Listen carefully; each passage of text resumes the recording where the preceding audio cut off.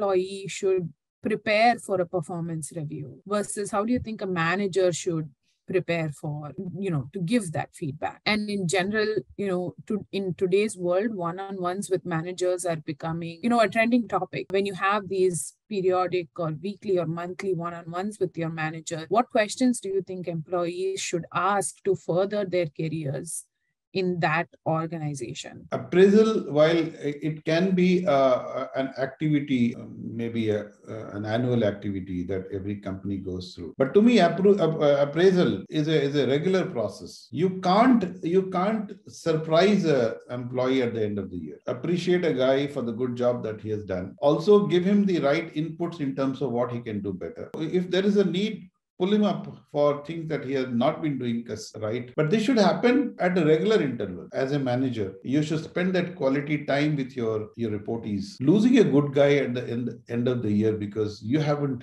given him the feedback at a regular interval is going to be extremely detrimental for you. If you have been getting the feedback periodically from your bosses regularly, this process of annual appraisal should be more of where am I heading? What should I do next? What are the new challenges that I have? What is that you have in store for me next? How do I prepare myself for the next job? You have to keep your questions ready around that area because you have got answer to everything else periodically. For a manager, his appraisal process becomes very simple if he has done this regularly. Now, I don't know whether there is a process of forced ranking in IT industry, but it happens in the industry that I have worked. You might be doing very well, but you have forced rank little down because somebody else in the company has done shade better than you. And that's a very tough situation for both employee and employer to handle. But, a manager has to keep those statistics and this thing very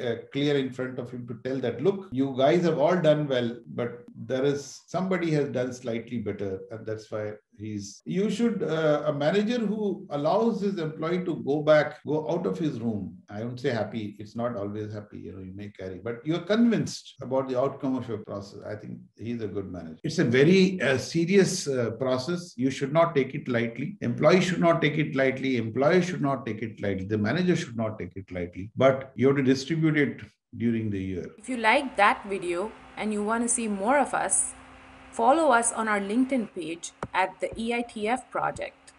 Click the follow button and you'll get more updates when we post more videos.